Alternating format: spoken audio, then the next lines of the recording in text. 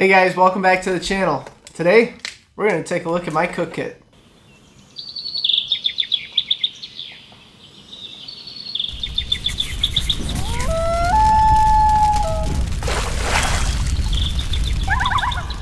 Alright guys, so today I want to go over my cook kit. I've had this one here for basically since I started backpacking, which is the old fancy feast, but recently it started to die on me here. It started coming apart, so took the opportunity instead of fixing this, which to be honest nothing's really wrong with this thing, but I decided to try something new. So I ordered something new, but before we get to that, let me show you what I've been dealing with for a while now. Alright guys, so this is my setup that I've been using for quite some time. And what I really like about this setup is it does all nest really well. This is a 750 milliliter. This I believe is 500 if I remember right. And that goes inside there. This would go in here. This would go in here. And then usually I have a second top for this that has a little pinhole in there. And I can take this off, put that one on, and then I'll be able to squirt the fuel into my fancy feast stove. And then also a mini Bic lighter. I don't have those in there right now, although I do have it in my other kit, so I could take those out. But then the top goes on here, and then usually I would put this on top just loosey-goosey, not really all the way on there. And then I'd lift this up, plop it in here. Oops. Lift this up, plop it in here, put this around it, and then it all fits inside here real nice and easy. So everything nests together, looks real good together, easy to keep track of, very simple. Alright, so this setup weighs, and that is with the mini Bic lighter, and it's 11.9, so I'll call it 12 ounces. I really did like this setup, but let me show you what my new setup is, and then we'll talk about the differences here and why I made some changes. Alright guys, so this is my new setup that I recently got and got set up here. So this, I liked my other setup, but basically this one I wanted to try something new, and this is my bottle for my fuel. Everything comes out, it's nice and nested in there easily when you actually have the top on there. This is a little bit different size here. It is the wide. I believe it's a 500 milliliter, I believe. And this is all the contents for that. So everything here, what I got is a fuel.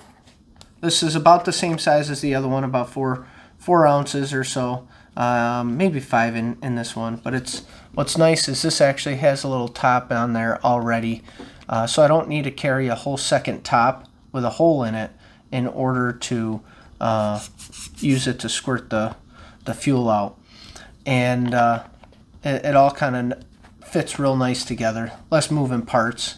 I tested this, and it doesn't seem to leak.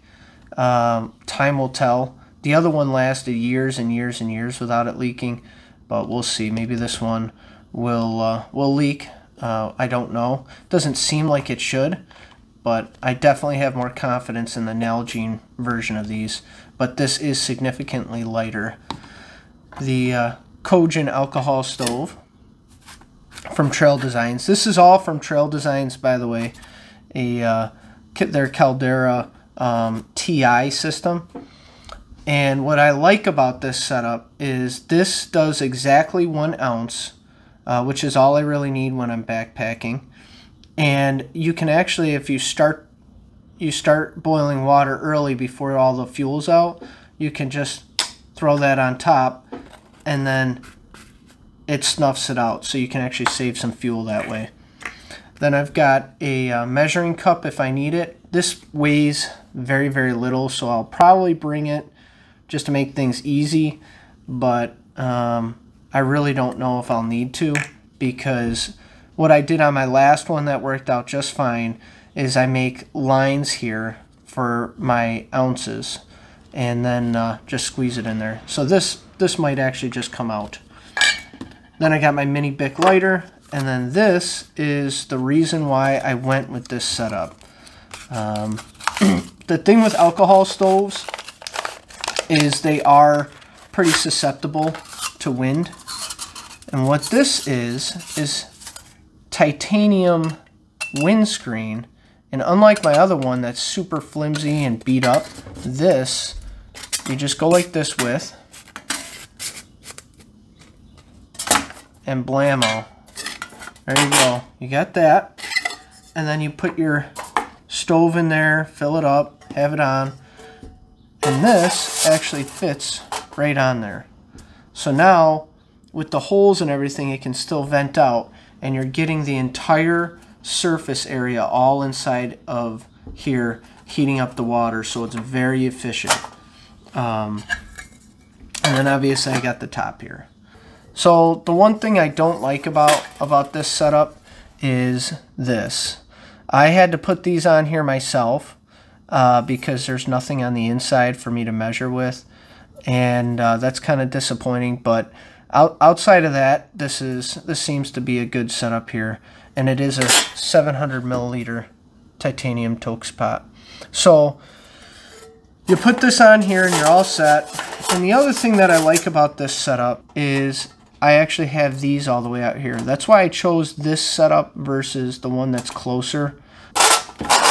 See, with this one, when I would go to pick this up, this would be extremely hot right here because it's just too close to the body. Over here, I have tested this out, and I can grab this without burning myself, which is a big pro for me. I also think that part of that is because it's being protected by this screen.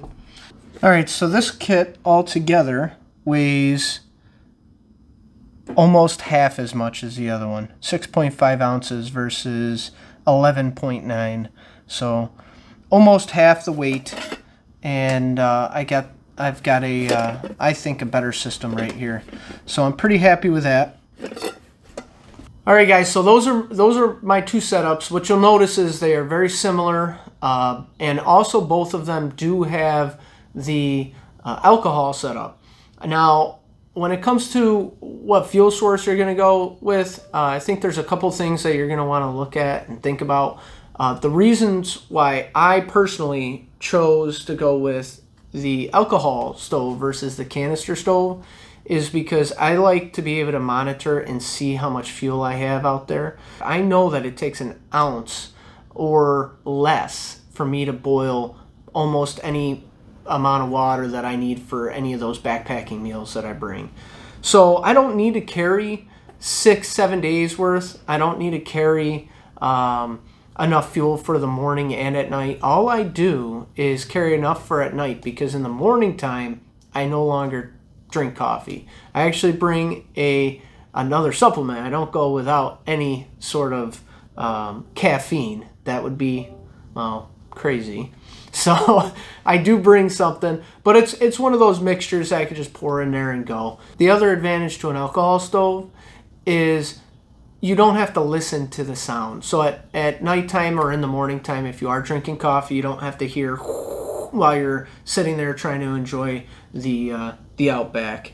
Now, with a fuel canister setup, what ends up happening is after you're done backpacking for that weekend, you're going to have a canister come back, and you really don't know how much fuel you got.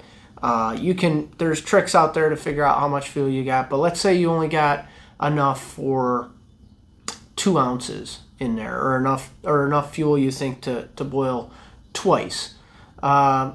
You might have to carry another canister out in the woods just to get that third night, or you could just buy another canister. And my issue with that is it's kind of wasteful, both monetarily and for the environment. So I personally just kind of stick with this. I just think it's easier for that reason, and it's my personal preference. Now, the downside to something like this is it does take longer. It takes probably 5 minutes, maybe even more sometimes, to boil the water you're going to need for your backpacking meals, depending on how much water you have to boil and what temperature it is out there. But speaking of temperature, another pro of using these is it's good even in freezing temps. So with a fuel canister, sometimes because it runs off of a gas, the cold weather turns it back into a liquid, and so you need to invert the canister in order to give yourself fuel.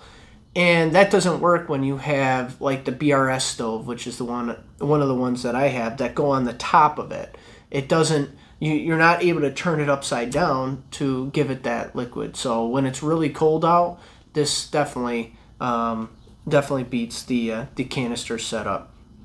All right, guys, last thing I want to do is go over what you should be looking at if you're going to go buy something like this online. So I got this from traildesigns.com, the Kojin, and you can get this entire setup usually for about 75 bucks. Kind of steep. It might even be a little bit more now that inflation's gone through the roof. I don't know.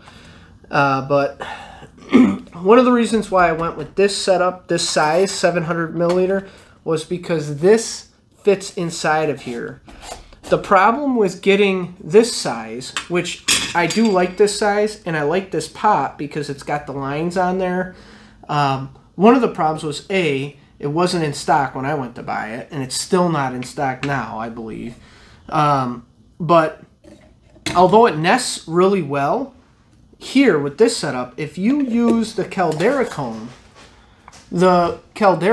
does not fit inside of here because it needs to be high enough up for the pot to sit in here and actually be up high enough up from your alcohol stove.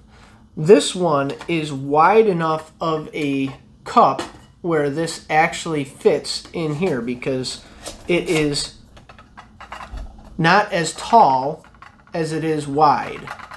So that's why I went with this one. I would prefer, if I'm going to have issues with nesting things together, I would prefer to have my alcohol on the outside and have the windscreen on the inside, so that way it doesn't get beat up in my pack and all that. This is easily enough stored on the top, and then also I would rather have this in a plastic bag, possibly separate from everything else. I might carry this in a different spot just in case it does leak, it doesn't get all over. If you have it stored in here, it's going to leak all over everything that you have in there, and that could be a problem. So that's why I chose this one over this setup. They have every pot that you can think of with every option you can think of on there. So go and check them out. Figure out what's going to work for you. This is just what works for me. All right, guys, so that is the setup. 6.5 ounces is my cook kit system. The Caldera cone with a Kojin alcohol stove. Works pretty good. Pretty happy with it so far. I've only tested it a few times, but I will keep you guys updated if for some reason I find that there's an issue with it.